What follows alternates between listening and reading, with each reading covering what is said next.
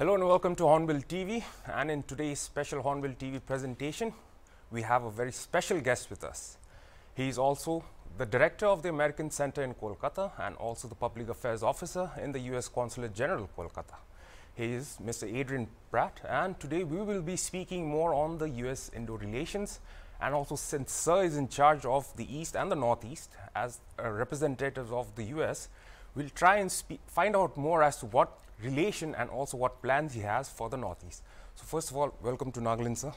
It's a pleasure having you over, and especially at Hornbill TV. So sir, would this be your maiden visit to Nagaland? It is. I have been trying to come here for a long time. I worked at the US Embassy in New Delhi about 8 years ago and was supposed to come to the Hornbill Festival then. But for one reason or another, it didn't work out. So ever since then, I've been trying to come back to Nagaland for the Hornbill Festival. All right. So, sir, I mean, how did you come across the Hornbill Festival? And I mean, like, we do get like a serious number of tourists coming from the US just to visit the festival. So was this through word of mouth, or did you happen by chance to see pictures of it? I happened to see pictures of it. I have a lot of friends who are wonderful photographers, and they say that the opportunity to come to the Hornbill Festival to take pictures is just once in a lifetime. There's so much colour, so much tradition, and so many truly unique sites. So I'm a bit of a photographer as well, so right. I'm really looking forward to it. So on your maiden visit, did you happen to get your wife and your children, your two sons? Unfortunately not, no. They're all in America at the moment. They will be coming here for Christmas to Kolkata, but I don't think we'll make it out to Nagaland. But once I get back, I'm sure they'll want to come visit. All right. So now getting to the pertinent part of this interview and this talk. I mean, sir, you joined as the director, American Center Kolkata, on the September 2021, and now you are basically the US representative in the Northeast and also the East. So sir, as through this post, sir, what is your focus area on towards the Northeast and also the East, and what are you trying to bring about? What sectors do you think you'll concentrate on?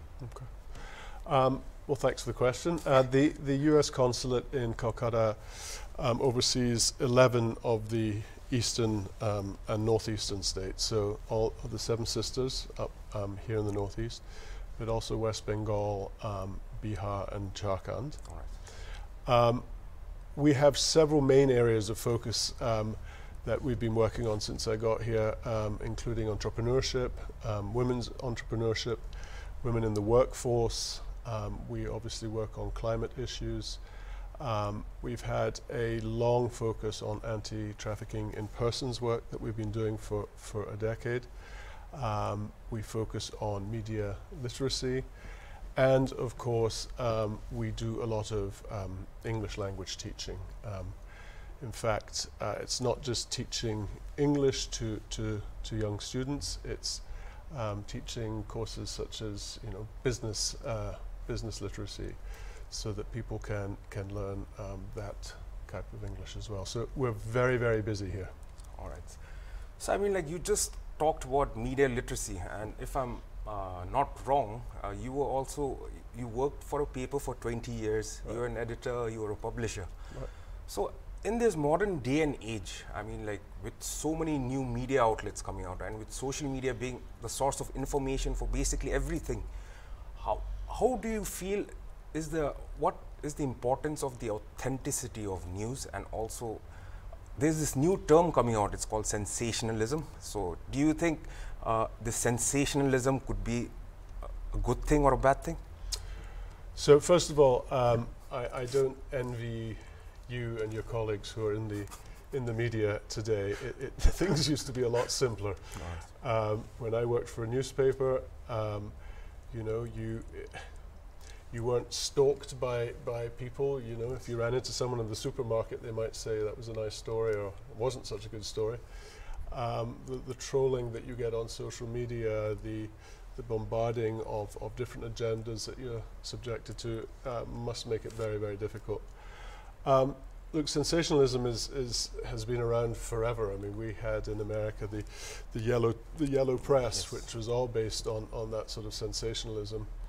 But yeah, when we talk about media literacy, that's what we're focusing on, is teaching people how to make sure that what they're publishing, what they're printing, what they're putting up on the internet is accurate and verifiable and reliable. Because, you know, one thing hasn't changed, and that is that an outlet is only as good as its reputation.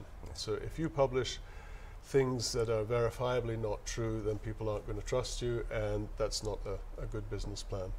So there's a lot of tools out there that are free and open source that journalists can use to verify information or pictures or that sort of stuff. And we bring people over from the United States and work with our friends and colleagues in the media just to talk about ways to keep ahead of the trends. But it's an ever-evolving field because there's so much new technology out there, so much new competition, and so many more people who are just getting savvier and savvier.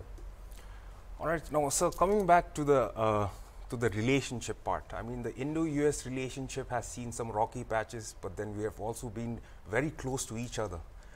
But over the decade since 2014, with India's bolder approach now, do you see a beginning of a new era in the Indo-US relationship?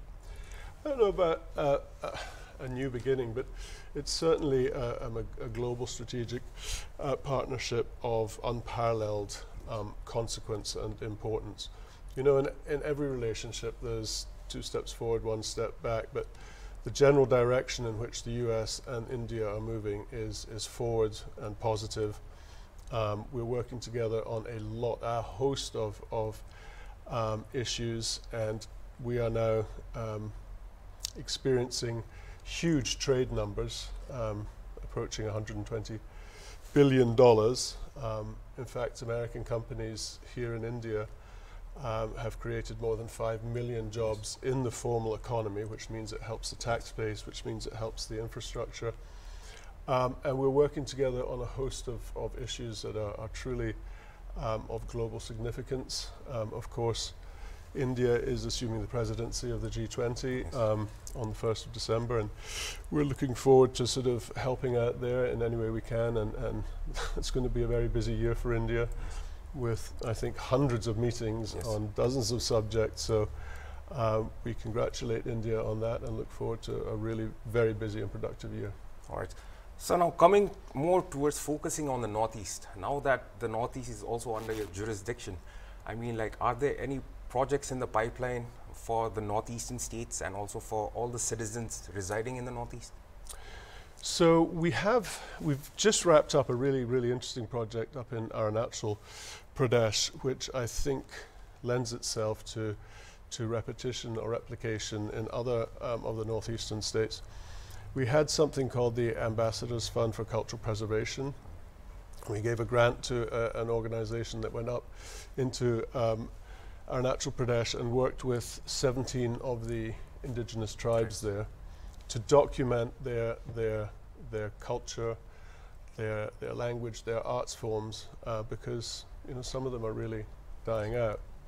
This group also worked with the Ministry of Tourism there and have produced these amazing documentaries on the unique cultures, the unique habits, unique artistic forms existing up there, in the hopes that it will boost tourism. Because tourism is a sustainable way of creating jobs. I have a friend who's in the tourism industry in Kolkata, and he said for every visitor who comes to Kolkata, it means 37 jobs. So all the attendant jobs around the hospitality industry can be very good for the local economy. So we've just got to Nagaland today, but have already had conversations with people who have said, oh my goodness, you know, you could do that here, you could do this here. So it's certainly something that's replicable. The other thing that we've been doing, which we're very proud of, is something called the Academy for Women's Entrepreneurs. And that is working with the OR Academy. We call it the OR. The first OR group included some women entrepreneurs from Nagaland. We're now thinking about all four, but all three is taking place in West Bengal and Sikkim, and that is working with women entrepreneurs who have either an ongoing business or a business idea, and teaching them the importance of various sort of business literary projects. So be it bookkeeping, be it how to sell online, be it how to make a pitch to an investor, and go out and grow their businesses. And a number of our entrepreneurs have indeed received seed funding from banks or other investors. And we just had a meeting with some of our alumni a couple of weeks back, and 2 or 3 of them are employing 500 or 600 people. So these, we've done this in every one of the northeastern states, with one exception, which we're hoping to rectify. But these types of projects, you know, help people help themselves. You know, there's an enormous amount of talent here in Nagaland, enormous amount of potential and great ideas. They just haven't quite been given the opportunity to succeed on a larger marketplace. So we've been doing that and are very, very proud of that work. All right, so you just spoke about how your Arunachal project went really well, and you spoke about how you want to promote the culture and also not let it die. I mean, now you come to Nagaland too. I mean, we also have a lot of indigenous tribes, and we do have. So in another perspective, do you think that cultural tourism and also a new term called ecotourism, basically you come for the nature. So do you think that this is a viable plan for the people of the Northeast? Absolutely. Look, I mean, there's so much unique talent and beauty and really interesting history and culture in this part of the world that exists nowhere else. People, especially Americans, are looking for guilt-free tourism, so ecotourism, and also a return to sort of a simpler way of traveling. Not all 5-star, not all, you know, jet set, but homestays, staying in villages, staying in bed sits, and experiencing local culture is something that's really on the rise. And I think it's a very, very worthwhile pursuit for not just Nagaland, but all the states in the Northeast, because, I mean, truly, some of the customs and the culture and the arts that I've been exposed to since I've been here have been magnificent. And then when you sit down and read about them or are told stories about them, it's truly, truly unique and are worth preserving, obviously, but also worth promoting. And that's why the project in Arunachal Pradesh gives us such great hope, because we worked hand in hand with the government there, because you do need, you know, you need that partnership. But so yeah, absolutely, I agree with you that that's viable. All right, so since you'll be attending the Hornbill Festival really soon, so I seriously hope you try the food, which is an integral part of our culture too. I've been warned. So here is now moving forward. So I mean, like, let's talk about your personal life. I mean, you joined as the director in September 2021. That was about the time when India was reeling through a very bad pandemic stage. So, sir, has this pandemic personally brought any changes to your life and with the way you approach and look at life? Obviously, I mean, the pandemic has affected everybody profoundly. I first visited the American Center about 8 or 9 years ago, and was so taken by the vivacity there. There was hundreds of young people in there studying, doing their homework. There was a program, there was laughter, there was young idealism in the air. That was such an inspiring place to me that I really worked very hard over the next 8 years to try and get back to Kolkata to get this job. And then, as you say, I arrived in September, and for 6 months I was the only person in the building. You know, it was dusty and quiet, and the only sound was the echoes of my own footsteps. You know, it was very difficult. But like everybody else, the staff, the amazing team at the American Center had learned to adapt. And so even through the course of the pandemic, we did more than 450 programs. We did it remotely, that's true. But because it was remote, we actually could do more outreach to places like Nagaland and to the Northeast, because you know, if you've got a connection, you can go anywhere. So we did learn to adapt from that. And so professionally, I think we evolved, but personally, look, you know, like everyone else, there was a lot of time for introspection and for sort of weighing what was important in life. And I do hope that I've realized much more sincerely the importance of human relationship and human contact and human conversation, you know. And luckily, in Kolkata and in my tour here in India, I've met the most hospitable, welcoming, and truly interesting people. And I think I've got more out of it because of the sort of rewiring in my brain during the pandemic. So yeah, and I hope you know, we keep our focus on the things that we learned during the pandemic.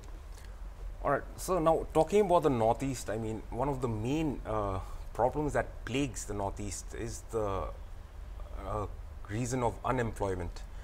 So, sir, in this regard, does the US Embassy also have certain educational, vocational programs in which the Northeast citizens can involve themselves in? And is the US also trying somehow to balance that problem? So yeah, I mean, again, I mentioned a couple of the programs that I'll go into a little bit more detail. I mean, the truth is that there is an enormous amount of talent and potential here, and the program that we did for the women's entrepreneurship, one of the things that we found to be most useful, yes, I mean, we gave them the online skills that I talked about on booksmanship and everything, but it has also created an enormous network of alumna. So more than 500 women who now use each other as their bedrock, their support, because you know the issues and the challenges and the barriers that are faced in Nagaland are very much the same as in Bihar, are very much the same as in Arunachal Pradesh. And there's always somebody who's broken through, you know. And if you've got that group of 500 or 600 people who you can turn to in times of need, it's an enormous resource that I think is more valuable than cash sometimes. So yes, these programs that we work on are designed to unleash the existing talent and to create a network of very talented and self-supporting entrepreneurs who, as I mentioned, I mean, some of them are creating hundreds and hundreds of jobs. So the ability and the talent is here, just sometimes not the opportunity. And if we can connect the right people, you know, that's really what we do at the American Center. We're a convener. We bring the right people together and then get out of the way. We do that with our anti-trafficking in persons work. You know, we don't come over here and say, look, you know, this is an India problem or this is a Southeast Asia problem. This is an all of us problem. You know, we have trafficking in the United States. It's a source and a destination for trafficking. So we don't come here and point fingers. We just want to find solutions that will make this problem go away. So we get the right people into a room, and because, you know, A, we're in Kolkata, but B, we have connections with law enforcement, with civil society, with NGOs. We bring people together to have the important dialogues, to build the important relationships that are really needed. Like, you know, trafficking in persons, it doesn't matter if Nagaland has got all the solutions to the problem if the problem ends up in Delhi and if there's no extradition from Delhi to Nagaland or vice versa. It has to be a truly networked solution. And that's the same with all the issues that we're facing. We're just trying to bring the right people into the same room and have the discussions and the brainstorming that will bring solutions to these problems. So during one of your answers, you just mentioned how the environment, the US is focused on saving the environment. Do you think that indigenous people are better off at protecting their indigenous habitat rather than having people from outside come and tell the indigenous people how to conserve the environment. No, it's an absolutely brilliant point. You know, we have the answers to what's plaguing us, and it's the tribal people, the indigenous people who've lived so closely with nature all their life, all their history, who have those answers. We were just up in Darjeeling and talking to the Lepcha tribe up there, who, you know, just are shaking their heads at what the outside world has done to their environment. And we talked for hours about some of the very simple things that they've been doing throughout their entire history, that if replicated by, you know, the Western world, would go long way towards mitigating some of this climate change that we're seeing. So yeah, I agree with you absolutely, and that's also part of diplomacy, is not talking and talking and talking, which I'm doing now, but learning how to listen to the right people too, right? So I mean, we've got so do you think that us indigenous people, I mean the ones who live here along with nature, I mean before we actually became Christians, we were naturists and animists, and for us we revered the land. So sometimes do you think it's okay that the indigenous people start giving lessons to the West on conserving the climate? I do, absolutely. No, I think we've got a lot to learn from the indigenous tribes who, yeah, as you say, not just respected nature, but revered nature and have treated it with the respect that it deserves. So yeah, I do. I think we should listen, and again, if there can be some sort of conference where we can all get together and talk about some of these solutions on a grand scale, I think it would be enormously helpful for everyone. All right, so are you a fan of football, sir? Yeah. All right, so how would you rate the US men's national team's performance this World Cup? So they're really young. Yes. They're really fast and they're really fit. I think I saw a statistic somewhere that against England, Yes. the US team covered more ground than any other team in the history of matches that England have played. I mean, we're everywhere. We're running around ferociously. We play with a lot of heart and a lot of grit. We've got a really big challenge coming up against the Netherlands, who are veterans. They've been here many times before. But I think we've got the spirit, I really do. It'll be enormous fun to watch them, but we just have to wait and see. All right, so now that we are talking about sports, I mean, the Northeast is usually regarded as the center where we take out a lot of excellent sports people. The thing that is present here is the lack of infrastructure and the lack of expertise that is available for our citizens. So is there any chance where the US Consulate can come there in between and bring expertise towards the Northeast, inside the Northeast? Is there a possibility there? Well, again, one of the reasons we're here, I mean, we're not just here as tourists for the Hornbill Festival, although that's going to be really eye-opening for us. But we are here to have meetings with lots of local people to discuss these sorts of issues and to see what opportunities there are for partnerships. I mean, we do we do work with local partners on local issues, and so yeah, we're here to listen. So it's something we'll be delighted to speak to people about. I think all the Naga citizens and the folks listening to this interview would feel a little more motivated to actually take sports seriously, because that is one of the biggest problems we are facing right now. We do have the talent, but we don't get the opportunity. So it would be really good if you could, if the US Consul could do something on that, sir. So really hoping for that. Anyway, sir, this was such a nice conversation that I had with you. You're going to be experiencing the Hornbill Festival, also known as the Festival of Festivals. So I hope that you enjoy yourself. I hope you can literally live the culture that you see, and I hope you can take some wonderful photographs. That's wonderful. Thank you so much. Thank you. All right, so that was Mr. Adrian Pratt, who is also the director at the American Center, Kolkata, and also the Public Affairs Officer of the US Consulate General in Kolkata. Well, we just heard Mr. Pratt's idea on how the US is looking towards the Northeast in terms of collaboration, and also in terms of taking out various schemes in order to promote the Northeastern citizens and also the Eastern citizens that Sir just mentioned. And he also spoke on the ideas that could come about. Another point that Sir did mention was the possibility of the US involving themselves in the sports sector, especially in the Northeast. So that should be a shining light for all the Naga students. Well, for more interviews like this, keep tuning on to Onville TV. Thank you.